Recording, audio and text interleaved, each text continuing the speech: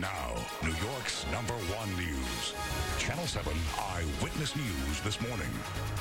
Breaking news in Brooklyn. Investigation underway after police fired shots at a suspect along part of the Belt Parkway.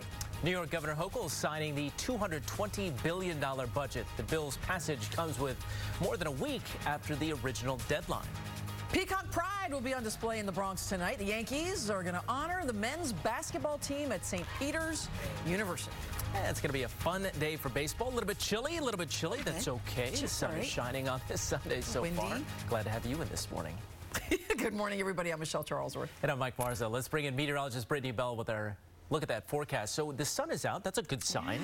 Yeah, good sign, but it feels a bit cooler out there. We are down to 44 degrees right now, and it's only going to reach the lower 50s this afternoon, and it'll be breezy as well. Currently, though, some of that rain that we had across the area before sunrise, that has now moved well offshore, but we're watching that second batch of moisture just out to the west, now trying to squeeze out a few flurries in the Catskills. Current temperatures overall in the 40s. Good morning in Bridgeport, 45 degrees, 44 in Montauk, and 42 degrees in Poughkeepsie. It's already breezy. Most of us are under northwest winds between 5 to 15 miles per hour, actually up to 18 miles per hour in Belmar. So with that breeze, high temperatures in the lower 50s will feel more like the 40s. And tonight we clear out. So tomorrow we'll start to slowly warm back up with highs in the upper 50s, and we get up to the 70s on Tuesday.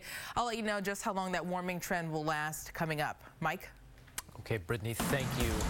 And breaking news right now, pandemic. All right, final check of the AccuWeather forecast. Windy and chilly, but it's getting better. Yeah, so the warmer weather is right around the corner. So we don't have to wait for too long. Right now, though, we have temperatures overall in the 40s this afternoon.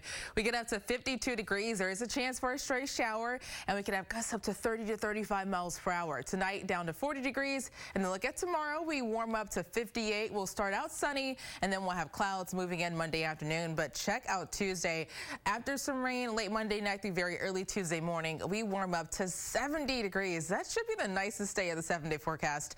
Wednesday, we drop back down into the lower 60s and then go back up to 68 degrees Thursday. Thursday, we'll also have a chance for a few showers, maybe even a storm or two thanks to a cold front. And then Friday, 64 and down to 59 degrees on Saturday. But really nice, especially Tuesday with highs in the 70s. Michelle, Mike? Right. All right. Continued blessed Ramadan. Happy Palm Sunday. Yes.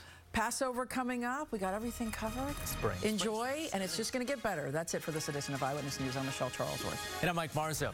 Have a great Sunday.